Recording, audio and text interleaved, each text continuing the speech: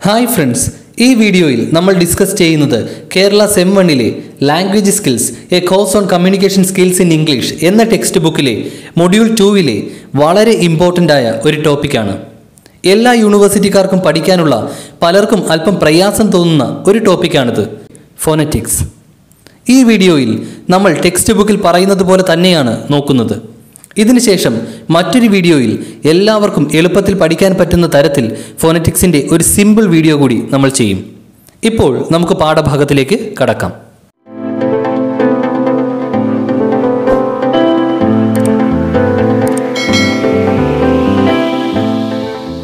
Phonetics A ready റെക്കണർ, ഇതാണ് നമ്മുടെ പാഠഭാഗത്തിൻ്റെ പേര്. റെഡി റെക്കണർ എന്നാൽ ഓൾറെഡി കണക്ക് കൂട്ടി തയ്യാറാക്കി വെച്ചിരിക്കുന്ന പുസ്തകം അല്ലെങ്കിൽ പേജ് എന്നാണ്. ടെക്സ്റ്റ് ബുക്കിൽ എന്തൊക്കെയാണ് പഠിക്കാനായി കൊടുത്തിട്ടുള്ളതെന്ന് നമുക്ക് നോക്കാം. 1. എന്താണ് സ്റ്റാൻഡേർഡ് ഇംഗ്ലീഷ് അഥവാ RP. 2. എന്താണ് ഫോണറ്റിക്സിൻ്റെ സ്കോപ്പ്. 3. എന്താണ് ഫോണറ്റിക്സ്. 4. ഏതൊക്കെയാണ് വവൽസ്, ഏതൊക്കെയാണ് ഡിഫ്തോങ്സ്, ഏതൊക്കെയാണ് കോൺസണൻസ്.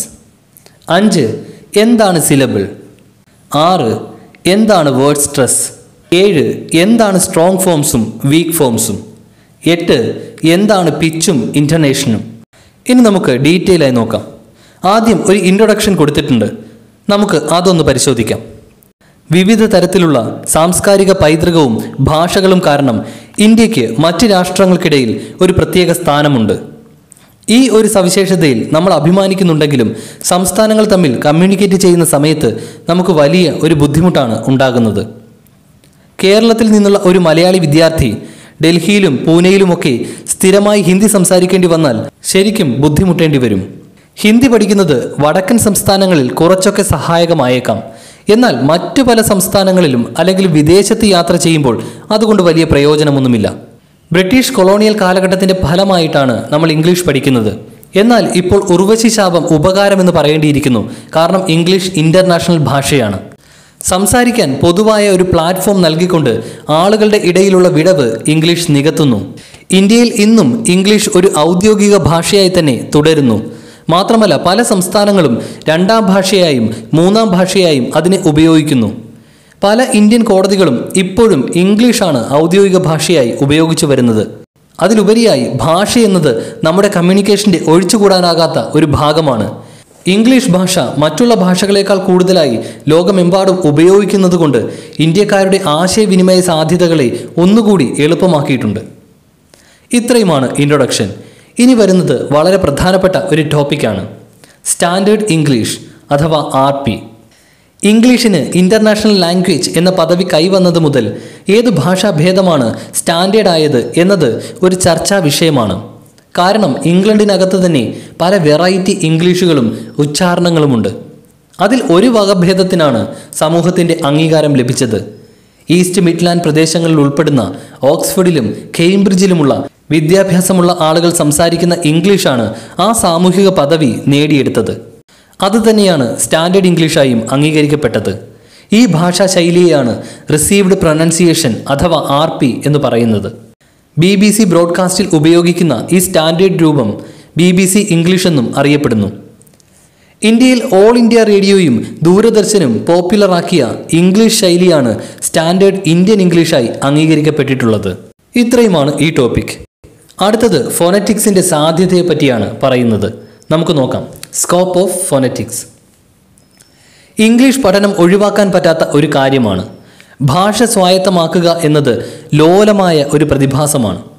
അതായത് ഭാഷാ പഠനം വളരെയധികം ശ്രദ്ധിക്കേണ്ട ഒരു കാര്യമാണ്.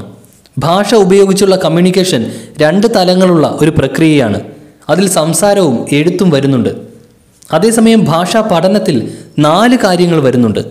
അതായത് നല്ല രീതിയിൽ ഭാഷയിൽ കഴിവ് നേടാൻ പഠിക്കുന്നയാൾ listening, speaking, reading and writing എന്നീ 4 വ്യത്യസ്തമായ കാര്യങ്ങളിലൂടെ കടന്നു പോകണം.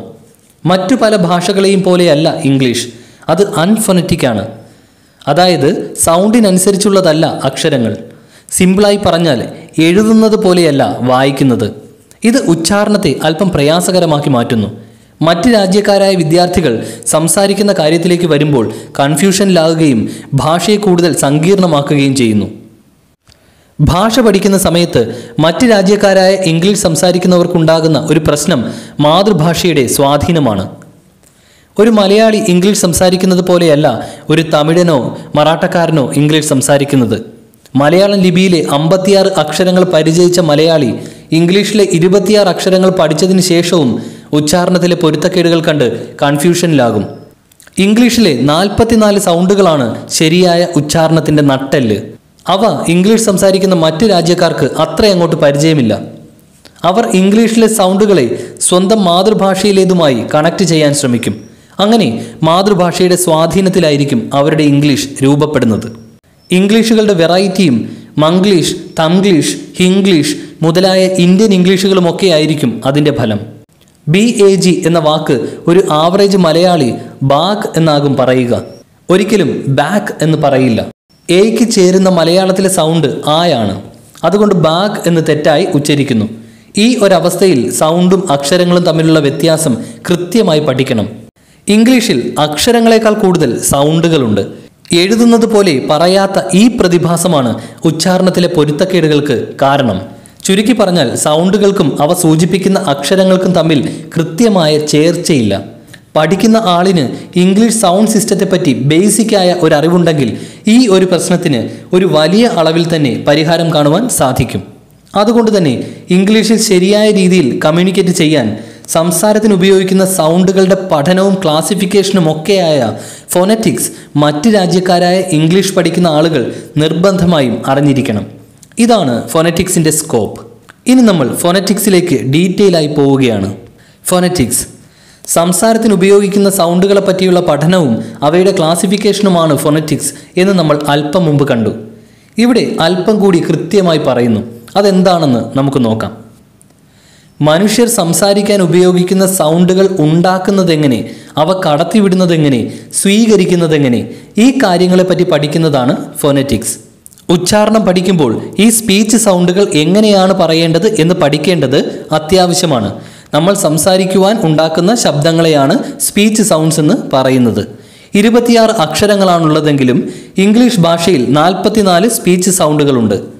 എ എന്ന അക്ഷരം എടുത്താൽ തന്നെ അത് ആപ്പിൾ എന്ന വാക്കിലും എബവ് എന്ന വാക്കിലും ഏജ് എന്ന വാക്കിലും വ്യത്യസ്തമായ രീതിയിലാണ് ഉച്ചരിക്കുന്നത്. അതുപോലെ തന്നെ വ്യത്യസ്തമായ സന്ദർഭങ്ങളിലും വ്യത്യസ്തമായ വാക്കുകളിലും E, I, U, V, W എന്നിവ പോലെയുള്ള മറ്റ് അക്ഷരങ്ങളും വ്യത്യസ്തമായ രീതിയിലാണ് ഉച്ചരിക്കുന്നത്. പൊതുവെ 2 ടൈപ്പ് സൗണ്ടുകളാണ് ഇംഗ്ലീഷിൽ ഉള്ളത്. ഒന്ന് വവൽസ്, അതായത് സ്വരങ്ങൾ. 2 കോൺസണൻസ്, അതായത് വ്യഞ്ജനങ്ങൾ. ഇനി ഇവയെപ്പറ്റി നമുക്ക് ഡീറ്റെയിൽ ആയി നോക്കാം. വവൽസ്. വവൽസ് ഇവിടെ അക്ഷരങ്ങളല്ല സൗണ്ടുകളാണെന്ന് നമ്മുടെ മനസ്സിൽ വേണം. കേൾക്കുന്ന തരത്തിലുള്ള യാതൊരു തടസ്സവുമില്ലാതെ വായിലൂടെ ഫ്രീ ആയി എയർ കടന്നു പോകുമ്പോഴുണ്ടാകുന്ന സൗണ്ടുകളാണ് വവൽസ്. ഇംഗ്ലീഷ് RPയിൽ 20 വവൽ സൗണ്ടുകളാണ് ഉള്ളത്. അതിൽ തന്നെ 12 എണ്ണം പ്യോർ വവൽസ് ആണ്. 8 എണ്ണം ഡിഫ്തോങ്സ് അഥവാ വവൽ ഗ്ലൈഡ്സ് ആണ്. ഈ പ്യോർ വവൽസിനെ തന്നെ പിന്നെയും ഷോർട്ട് വവൽസ് എന്നും ലോങ് വവൽസ് എന്നും തിരിക്കാം. 7 ഷോർട്ട് വവൽസ് ആണ് ഉള്ളത്. അവ ഏതൊക്കെയാണെന്ന് നമുക്ക് നോക്കാം. പേര് സൂചിപ്പിക്കുന്നത് പോലെ തന്നെ ചെറിയ വവൽസ് ആണിവ. നമുക്ക് ഓരോന്നായി നോക്കാം. ഇവിടെ ശ്രദ്ധിക്കേണ്ട ഒരു കാര്യം, ഇവിടെ എഴുതുന്നത് സൗണ്ടിനെ സൂചിപ്പിക്കുന്ന സിംബൽസ് ആണ്, അല്ലാതെ അക്ഷരങ്ങളല്ല. 2 ഫോണറ്റിക് സിംബൽസ് എപ്പോഴും 2 സ്ലാഷുകളുടെ ഉള്ളിലാണ് എഴുതുക. അപ്പോൾ നമുക്ക് 7 ഷോർട്ട് വവൽസിലേക്ക് ആദ്യം പോകാം. ഈ സൗണ്ടുകൾ നിങ്ങൾ ശ്രദ്ധയോടെ പഠിക്കുക. 7 വവൽ സൗണ്ട്സും അതിൻ്റെ എക്സാമ്പിൾ ആയിട്ടുള്ള ആ സൗണ്ട് വരുന്ന 2 വാക്കുകളും ഇവിടെ കൊടുത്തിട്ടുണ്ട്. ആദ്യം വരുന്നത് E. Examples bit, BC. 2 A. Examples pet, any. 3 ആ. Example apple, bank. 4 ഉ. Example would, push. 5 oh. Example hot, office. 6 ആ. Example bus, under. 7 A. Example above, doctor. ഇത്രയുമാണ് 7 ഷോർട്ട് വവൽസ്. ഇനി വരുന്നത് 5 ലോങ് വവൽസ് ആണ്. അവ ഏതൊക്കെയാണെന്ന് നമുക്ക് നോക്കാം. പേര് പോലെ തന്നെ നീട്ടുള്ള വവൽസ് ആണിവ. ആദ്യം വരുന്നത് E. Examples eat, see. 2 u. Examples ooze, shoe. 3 a. Examples art, dance. 4 o. Example water, so. 5 Example skirt, her. ഈ 5 എണ്ണമാണ് ലോങ് വവൽസ്. അപ്പോൾ ഇവിടെ കണ്ട 12 വവൽസ്, 7 ഷോർട്ട് വവൽസും 5 ലോങ് വവൽസും, ഇവയാണ് 12 പ്യുവർ വവൽ സൗണ്ട്സ്. ഇനി നമുക്ക് ഡിഫ്തോങ്സ് എന്താണെന്നും അവ ഏതൊക്കെയാണെന്നും നോക്കാം. ഡിഫ്തോങ്സ് ഒരു വവലിൻ്റെ പൊസിഷനിൽ നിന്ന് മറ്റൊരു വവലിൻ്റെ പൊസിഷനിലേക്ക് നാക്ക് മൂവ് ചെയ്തുകൊണ്ടുണ്ടാക്കുന്ന സൗണ്ടുകളാണ് ഡിഫ്തോങ്സ്. ഒരു സിലബിളിനുള്ളിൽ തന്നെയാണ് ഇങ്ങനെ നടക്കുന്നത്. സിലബിൾ എന്താണെന്ന് നമ്മൾ അടുത്തതായി പഠിക്കും. ഒരു വവൽ സൗണ്ട് ഉണ്ടാക്കുമ്പോൾ നാക്ക് ഏത് പൊസിഷനിലാണോ അവിടെ നിന്ന് മറ്റൊരു വവലിൻ്റെ പൊസിഷനിലേക്ക് നീങ്ങുന്നു. അതുകൊണ്ട് വവൽ ഗ്ലൈഡ്സ് എന്നും ഇവയെ വിളിക്കാം. സിമ്പിളായി പറഞ്ഞാൽ 2 വവൽ സൗണ്ട്സ് ഒന്നിച്ചു വരുന്നതാണ് ഒരു ഡിഫ്തോങ്. 8 ഡിഫ്തോങ്സ് ആണുള്ളത്. അവ ഏതൊക്കെയാണെന്ന് നമുക്ക് നോക്കാം. ഇവിടെ ഡിഫ്തോങ്സും അവ എക്സാമ്പിളായി വരുന്ന 4 വാക്കുകളുമാണ് കൊടുത്തിരിക്കുന്നത്. 1 എയ്. എയ് എന്ന ഡിഫ്തോങ് എടുത്താൽ എ എന്ന വവലിൻ്റെ പൊസിഷനിൽ നിന്നും ഇ എന്ന വവലിൻ്റെ പൊസിഷനിലേക്ക് നാക്ക് മൂവ് ചെയ്യുന്നത് കാണാം. എയ് സൗണ്ടിൻ്റെ എക്സാമ്പിൾസ് ആണ് ഏജ്, മെയ്, ടേക്ക്, ഫെയ്ത്ത്. 2 ഓയ്. Examples boy, toy, enjoy, foil. 3 I. Examples fly, dye, flight, ice. 4 എവ്. Examples nose, boat, gold, show. 5 ow. Examples now, house, found, loud. 6 air. Examples hair, care, fair, bear. 7 ear. Examples dear, near, leer, sneer. 8 oor. Example pure, fuel, ടൂവർ, poor. ഇവയാണ് 8 diphthongs. Pure വവൽസിനെയും ഡിഫ്തോങ്സിനെയും സൂചിപ്പിക്കുന്ന സിംബൽസും അവയുടെ ഉച്ചാരണവും കൃത്യമായി പഠിക്കുക. ABCDയിലെ അക്ഷരങ്ങൾ നമ്മളിവിടെ കാണുന്നുണ്ടെങ്കിലും അതുപോലെയല്ല ഇവിടെ വായിക്കുന്നത്. ആ ഒരു കാര്യം ശ്രദ്ധിക്കുക. ഇനി നമ്മൾ കോൺസണൻസിലേക്ക് പോവുകയാണ്.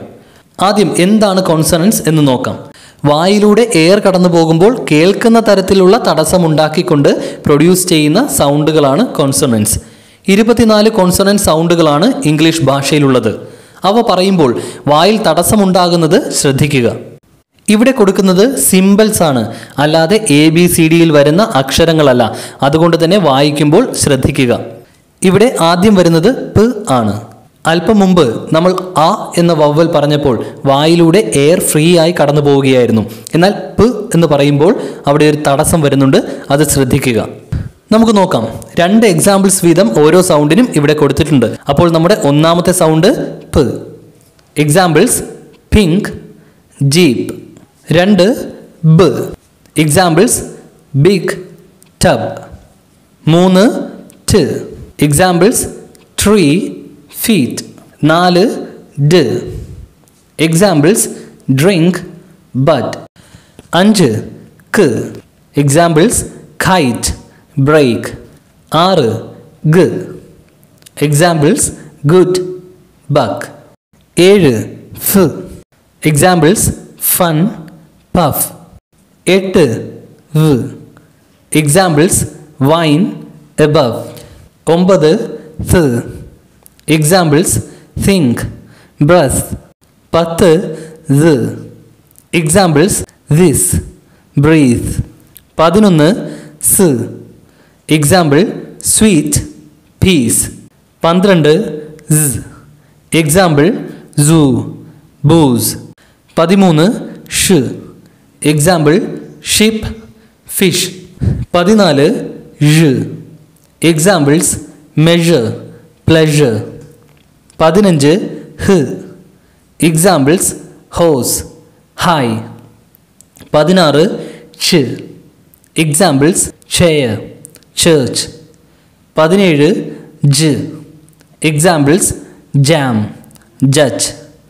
18 മ് അല്ലെങ്കിൽ എക്സാമ്പിൾസ് മാൻ, പ്ലം. 19 ന് അല്ലെങ്കിൽ എക്സാമ്പിൾസ് നട്ട്, ഫൺ. 20 ഇങ് എക്സാമ്പിൾസ് കിങ്, സിങ്. 21 യ് എക്സാമ്പിൾസ് യു, യെല്ലോ.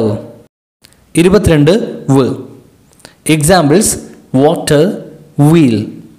23 റ് എക്സാമ്പിൾസ് റിങ്, ബ്രിങ്. 24 ല് അല്ലെങ്കിൽ ൽ എക്സാമ്പിൾസ് ലവ്, ഫീൽ. ഇത്രയുമാണ് കോൺസണന്റ് സൗണ്ട്സ്. ആദ്യം നമ്മൾ കണ്ട കോൺസണന്റ് പ് ആണ്. ഇത് പ് എന്ന് മാത്രമാണ് വായിക്കുന്നത്. പി എന്ന് വായിക്കണമെങ്കിൽ ഇ എന്ന സിമ്പൽ കൂടി ചേർക്കണം. ഇപ്പോൾ സ്ക്രീനിൽ കാണുന്നത് ല് എന്നാണ് വായിക്കുന്നത്. ല എന്ന് വായിക്കണമെങ്കിൽ ആ എന്ന സിമ്പൽ കൂടി ചേർക്കണം. അപ്പോൾ ഈ കാര്യം പ്രത്യേകം ശ്രദ്ധിക്കുക. ഇവിടെ കാണുന്ന സിമ്പൽ ഓരോന്നും എങ്ങനെയാണ് വായിക്കുന്നത് എന്ന് ആവർത്തിച്ച് കേട്ട് മനസ്സിലാക്കുക. ആ സിമ്പൽ പഠിക്കുകയും ചെയ്യുക. അപ്പോൾ 12 പ്യൂർ വോവൽസ്, 8 ഡിഫ്തോങ്സ്, അങ്ങനെ 20 വോവൽസ്, 24 കോൺസണൻസ്. ആകെ 44 സ്പീച്ച് സൗണ്ട്സ് ആണ് ഇംഗ്ലീഷ് ഭാഷയിലുള്ളത്. നമ്മളിവിടെ വവൽസിലും കോൺസണൻസിലും കണ്ട ഓരോ സിമ്പലും എങ്ങനെയാണ് വായിക്കുന്നതെന്നും അവ എങ്ങനെയാണ് എഴുതുന്നതെന്നും കൃത്യമായി മനസ്സിലാക്കുക. ഇനി 2 എക്സസൈസുകളാണ് കൊടുത്തിരിക്കുന്നത്. നമുക്ക് നോക്കാം. താഴെ തന്നിരിക്കുന്ന വാക്കുകളിൽ അണ്ടർലൈൻ ചെയ്തിരിക്കുന്ന സൗണ്ട് കണ്ടെത്തുക. 1 SING ആണ്. അതിൽ എസ്സിന് താഴെയാണ് വരയിട്ടിരിക്കുന്നത്. അത് സ് ആണ്. 2 WISH ആണ്. ഡബ്ല്യുവിന് താഴെയാണ് വരയിട്ടിരിക്കുന്നത്. സൗണ്ട് വ്. 3 JUDGE ആണ്. DGക്ക് താഴെയാണ് വരയിട്ടിരിക്കുന്നത്. അത് ജ് ആണ്. 4 SHORT ആണ്. ഓയ്ക്ക് താഴെയാണ് വരയിട്ടിരിക്കുന്നത്. അത് ഓ ആണ്. 5 GIRLS ആണ്. അതിൽ ഐക്ക് താഴെയാണ് വരയിട്ടിരിക്കുന്നത്. അത് ആണ്. 6 VEST ആണ്. അതിൽ വിക്ക് താഴെയാണ് വരയിട്ടിരിക്കുന്നത്. അത് വ് ആണ്. 7 HIS ആണ്. ടെക്സ്റ്റ് ബുക്കിൽ ISന്റെ താഴെയാണ് വരയുള്ളത്. എന്നാൽ ശരിക്കും എസ്സിന് താഴെയാണ് വര വേണ്ടത്. അത് സ് ആണ്. 8 ICE ആണ്. CEക്ക് താഴെയാണ് വരയുള്ളത്. അത് സ് ആണ്. ഇനി അടുത്ത ചോദ്യം. താഴെ തന്നിരിക്കുന്നവയിൽ ഡിഫ്തോങ് സൗണ്ടുള്ള വാക്കുകൾ കണ്ടെത്തുക. ഒന്നാമത്തെ word list gang, ply, would, wool, മാൻ. ഇതിൽ പ്ലൈ മാത്രമാണ് ഡിഫ്തോങ് ഉള്ളത്. ഐ എന്ന ഡിഫ്തോങ് ആണ് ഇവിടെ വരുന്നത്. ബാക്കിയെല്ലാം പ്യോർ വവൽസ് ആണ്. 2 puttu, pool, prim, peel, point. ഇവിടെ പോയിന്റിൽ മാത്രമാണ് ഡിഫ്തോങ് ഉള്ളത്. ഒയ് എന്ന ഡിഫ്തോങ് ആണ് ഇവിടെ വരുന്നത്.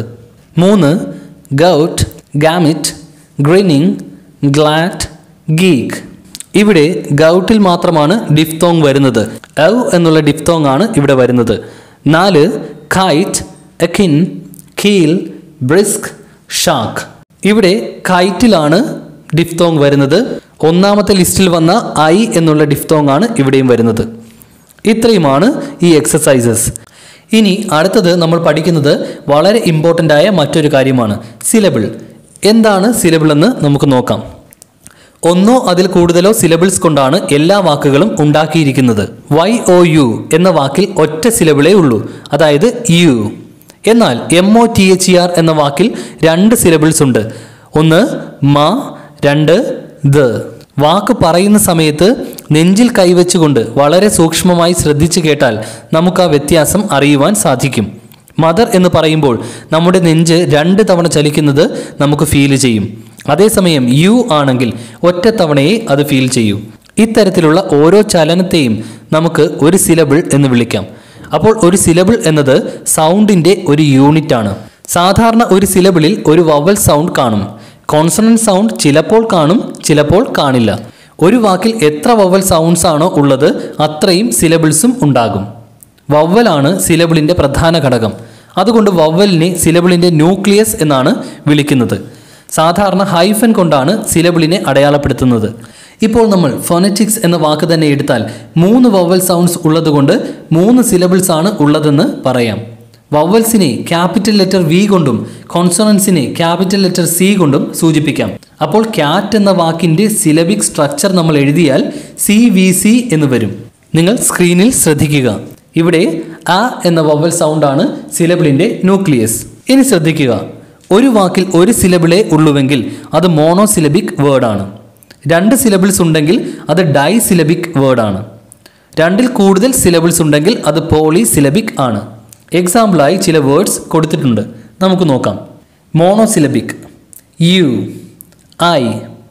I, she. Disyllabic captain, father, better, forest.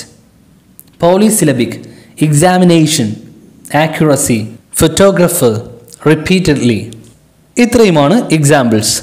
അടുത്തതും വളരെ ഇമ്പോർട്ടൻറ്റ് ടോപ്പിക് തന്നെയാണ് വേർഡ് സ്ട്രെസ്. എന്താണ് ഇവിടെ പറയുന്നതെന്ന് നമുക്ക് നോക്കാം. ഒന്നിലധികം സിലബിൾസ് ഉള്ള വാക്കുകളിൽ എല്ലാ സിലബിൾസിനും ഒരേപോലെ ഇമ്പോർട്ടൻസ് കൊടുത്തല്ല ഉച്ചരിക്കുന്നത്. ഇമ്പോർട്ടൻസ് കൊടുക്കുന്ന സിലബിളിനെ സ്ട്രെസ്ഡ് സിലബിൾ എന്നാണ് പറയുന്നത്. അതായത് ഏത് സിലബിളിനാണോ ഊന്നൽ നൽകുന്നത് അതിനെ സ്ട്രെസ്ഡ് സിലബിൾ എന്ന് പറയുന്നു. MOTHER എന്ന വാക്ക് നോക്കിയാൽ അതിൽ മ എന്ന സിലബിളിനാണ് സ്ട്രെസ് വരുന്നത്, അതായത് ഊന്നൽ നൽകുന്നത്. മദർ. BELIEVE എന്ന വാക്ക് നോക്കിയാൽ അവിടെ രണ്ടാമത്തെ സിലബിളിനാണ് സ്ട്രെസ് വരുന്നത്. നമുക്കൊന്ന് പറഞ്ഞു നോക്കാം. ബിലീവ്. ഇനി നമ്മൾ അറിഞ്ഞിരിക്കേണ്ട ഒരു കാര്യം, സ്ട്രെസ് വരുന്ന സിലബിളിൻ്റെ തുടക്കത്തിൽ മുകളിലായി ഒരു വെർട്ടിക്കൽ സൈൻ കൊണ്ടാണ്, അതായത് ലംബമായ ചെറിയൊരു വര കൊണ്ടാണ് സ്ട്രെസ് അടയാളപ്പെടുത്തുന്നത്. സ്ക്രീനിൽ ശ്രദ്ധിക്കുക. അടുത്തത് ടോണിക് സിലബിൾ എന്താണ് എന്നാണ് പറഞ്ഞിരിക്കുന്നത്. ഇവിടെ ടെക്സ്റ്റ് ബുക്കിൽ പറഞ്ഞിരിക്കുന്നതിന് ചെറിയൊരു എഡിറ്റിംഗ് ആവശ്യമാണ്.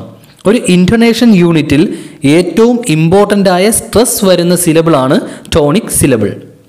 ഇൻറ്റോനേഷൻ എന്താണെന്ന് ഉടൻ തന്നെ നമ്മൾ പഠിക്കും. ഒരു കണക്റ്റഡ് സ്പീച്ചിൽ സാധാരണ കണ്ടന്റ് വേർഡ്സിനാണ് സ്ട്രെസ് കൊടുക്കുന്നത്, അതേസമയം ഫങ്ഷണൽ വേർഡ്സിന് സ്ട്രെസ് കൊടുക്കാറില്ല. ഇവിടെ കണക്റ്റഡ് സ്പീച്ച് എന്താണെന്നും കണ്ടന്റ് വേർഡ്സ് എന്താണെന്നും ഫങ്ഷണൽ വേർഡ്സ് എന്താണെന്നും നമ്മൾ അറിഞ്ഞിരിക്കണം. നമ്മൾ സെൻറ്റൻസുകളായി പറയുന്നതിനെയാണ് ഇവിടെ കണക്റ്റഡ് സ്പീച്ച് എന്ന് ഉദ്ദേശിക്കുന്നത്.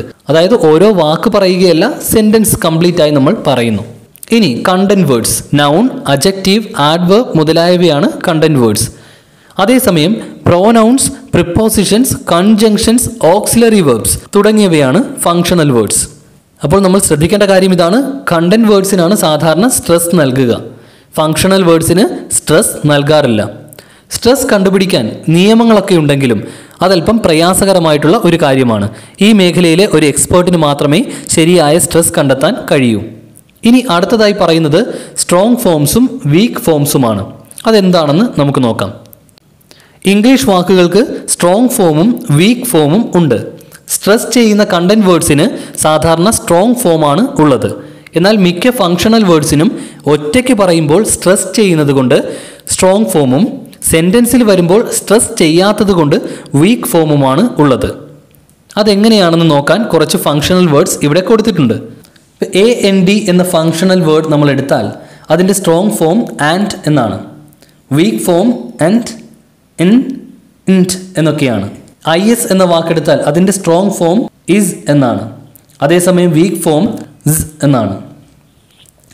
AS എന്ന വാക്കെടുത്താൽ അതിൻ്റെ സ്ട്രോങ് ഫോം ആസ് എന്നാണ്.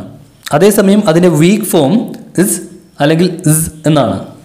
ARE എന്ന വാക്കെടുത്താൽ അതിൻ്റെ സ്ട്രോങ് ഫോം ആ എന്നാണ്. അതേസമയം വീക്ക് ഫോം എന്നാണ്. THAT എന്ന വേർഡ് എടുത്താൽ അതിൻ്റെ സ്ട്രോങ് ഫോം ദാറ്റ് എന്നാണ്. അതേസമയം വീക്ക് ഫോം ദറ്റ് എന്നാണ്. THE എന്ന വാക്കെടുത്താൽ അതിൻ്റെ സ്ട്രോങ് ഫോം ദി എന്നാണ്. അതേസമയം വീക്ക് ഫോം ദി അല്ലെങ്കിൽ ദ് എന്നാണ്. ഇനി നമുക്കിവിടെ ഒരു സെൻറ്റൻസ് കൂടെ കൊടുത്തിട്ടുണ്ട്, നമുക്കൊന്ന് വായിക്കാം. Can the ocean and sky be the same color? ഈ സെൻറ്റൻസിൽ ക്യാൻ്റെ വീക്ക് ഫോമായ കെൻ ആണ് വരുന്നത്. ആൻഡിൻ്റെ വീക്ക് ഫോംസ് ആയ ഇൻ, എൻറ്റ് ഇവയിൽ ഏതെങ്കിലും ഒന്ന് പറയാം. അതുപോലെ ബിയുടെ വീക്ക് ഫോമായ ബി ആണ് വരുന്നത്. അടുത്ത ടോപ്പിക് പിച്ച് ആൻഡ് ഇൻറ്റോനേഷൻ. എന്താണ് ഇവിടെ പറഞ്ഞിരിക്കുന്നത് എന്ന് നമുക്ക് നോക്കാം. നമ്മൾ സെൻറ്റൻസുകൾ സംസാരിക്കുന്ന സമയത്ത് സംഗീതത്തിലെ പോലെ തന്നെ നമ്മുടെ സ്വരത്തിലും ഏറ്റക്കുറച്ചിലുകൾ ഉണ്ടാകുന്നു. ആ ഏറ്റക്കുറച്ചിലുകൾ നമ്മുടെ വോക്കൽ കോഡ് എങ്ങനെ വൈബ്രേറ്റ് ചെയ്യുന്നു എന്നതിനെ ആശ്രയിച്ചിരിക്കുന്നു. നമ്മുടെ വോക്കൽ കോഡ് വൈബ്രേറ്റ് ചെയ്യുന്ന റേറ്റിനെ അല്ലെങ്കിൽ വൈബ്രേഷൻ്റെ ആവൃത്തിയെ വിളിക്കുന്ന പേരാണ് പിച്ച്. ഉയർന്ന റേറ്റിൽ വോക്കൽ കോഡ് വൈബ്രേറ്റ് ചെയ്യുമ്പോൾ അത് ഹൈ പിച്ചാണ്. വൈബ്രേഷൻ്റെ എണ്ണം കുറവാണെങ്കിൽ അത് ലോ പിച്ചാണ്. ഇനി പിച്ചിലുണ്ടാകുന്ന, അതായത് സംസാരത്തിൻ്റെ പിച്ചിലുണ്ടാകുന്ന ഉയർച്ചയും താഴ്ചയുമാണ് ഇൻ്റർനേഷൻ. നമ്മുടെ ടെക്സ്റ്റ് ബുക്കിൽ 2 തരത്തിലുള്ള ഇൻ്റർനേഷൻസിനെ പറ്റിയാണ് പറഞ്ഞിരിക്കുന്നത്. ഒന്ന്, ഒരു സിലബിളിൻ്റെ ഉള്ളിൽ തന്നെ ലോ പിച്ചിൽ നിന്ന് ഹൈ പിച്ചിലേക്ക് സ്വരം പോവുകയാണെങ്കിൽ അതിനെ വിളിക്കുന്ന പേരാണ് റൈസിംഗ് ഇൻ്റർനേഷൻ. Example, right. ഇനി ഒരു സിലബിളിൻ്റെ ഉള്ളിൽ തന്നെ ഹൈ പിച്ചിൽ നിന്ന് ലോ പിച്ചിലേക്ക് നമ്മുടെ സ്വരം പോവുകയാണെങ്കിൽ അതിനെ വിളിക്കുന്ന പേരാണ് ഫോളിംഗ് ഇൻ്റർനേഷൻ. Example, right. റൈസിംഗ് ഇൻ്റർനേഷനെ കാണിക്കാൻ നമ്മുടെ ടെക്സ്റ്റ് ബുക്കിൽ വലത്തോട്ട് ചരിഞ്ഞ വരയും ഫോളിംഗ് ഇൻ്റർനേഷനെ കാണിക്കാൻ ഇടത്തോട്ട് ചരിഞ്ഞ വരയുമാണ് കാണിച്ചിരിക്കുന്നത്. സാധാരണ റൈസിംഗ് ഇൻ്റർനേഷൻ യൂസ് ചെയ്യുന്നത് yes or no questions, request, question tags തുടങ്ങിയവയിലാണ്. ഇവിടെ എക്സാമ്പിൾ കൊടുത്തിരിക്കുന്നത് നമുക്ക് നോക്കാം. ഒന്ന്, ഒരു യെസ് ഓർ നോ ക്വസ്റ്റ്യൻ ആണ്. Is this your കൗട്ട്? കൗട്ടിൻ്റെ ഭാഗത്ത് പിച്ച് ഉയരുന്നത് ശ്രദ്ധിക്കുക. രണ്ടാമതായി ഒരു ക്വസ്റ്റ്യൻ ടാഗാണ് എക്സാമ്പിളായി കൊടുത്തിരിക്കുന്നത്. നമുക്ക് നോക്കാം. She came here, didn't she? She എന്ന് പറയുമ്പോൾ പിച്ച് ഉയരുന്നത് ശ്രദ്ധിക്കുക. ഫോളിംഗ് ഇൻ്റർനേഷൻ ഉപയോഗിക്കുന്നത് statements, WH questions, imperative sentence, question tags മുതലായവയിലാണ്. Question tags rising ഇൻ്റർനേഷൻ്റെ കൂട്ടത്തിലും നമ്മൾ പറഞ്ഞു. സിറ്റുവേഷൻ അനുസരിച്ച് 2 തരത്തിലും ക്വസ്റ്റ്യൻ ടാഗ്സ് യൂസ് ചെയ്യുന്നുണ്ട്. നമുക്ക് എക്സാമ്പിൾസ് നോക്കാം. ഇവിടെ അവസാന ഭാഗങ്ങളിലാണ് ഫോളിംഗ് ഇൻ്റർനേഷൻ വരുന്നത്. ശ്രദ്ധിക്കുക. ഒന്ന്, ഒരു സ്റ്റേറ്റ്മെൻ്റ് ആണ്. They play cricket on Sundays. 2, ഒരു WH ക്വസ്റ്റ്യൻ ആണ്. Why did she go to Pune? 3, ഒരു question ടാഗാണ്. Diva is happy, isn't she? 4, ഒരു ഇംപറേറ്റീവ് സെൻറ്റൻസ് ആണ്. Come and dance with me. ഇവിടെ ഓരോ സെൻറ്റൻസിൻ്റെയും അവസാന ഭാഗം ശ്രദ്ധിക്കുക. അപ്പോൾ ഇത്രയുമാണ് ഇൻ്റർനേഷനുമായി ബന്ധപ്പെട്ട കാര്യങ്ങൾ. അടുത്തതായി പറയുന്നത് നമ്മൾ ഇന്ത്യക്കാർ ഇംഗ്ലീഷ് സംസാരിക്കുമ്പോഴുണ്ടാകുന്ന ചില തെറ്റുകളെ പറ്റിയാണ്. അതായത് ഇന്ത്യൻ ഇംഗ്ലീഷിലെ ചില തെറ്റിദ്ധാരണകൾ അല്ലെങ്കിൽ റിസീവ്ഡ് പ്രൊനൗൺസിയേഷനുമായി വെച്ച് നോക്കുമ്പോഴുള്ള വ്യത്യാസങ്ങൾ. ഇവിടെ ജനറലായി ഇന്ത്യക്കാരുടെ കാര്യമാണ് പറയുന്നത്. നമ്മൾ മലയാളികൾ ഇങ്ങനെ തന്നെ പറയണമെന്ന് നിർബന്ധമൊന്നുമില്ല. ഒന്ന്, ആ എന്നതിന് പകരം ആ എന്ന് ഉപയോഗിക്കുന്നു. അതായത് ആപ്പിൾ എന്നതിന് പകരം ആപ്പിൾ എന്ന് പറയുന്നു. 2, സ എന്നതിന് പകരം സ് എന്ന് ഉപയോഗിക്കുന്നു.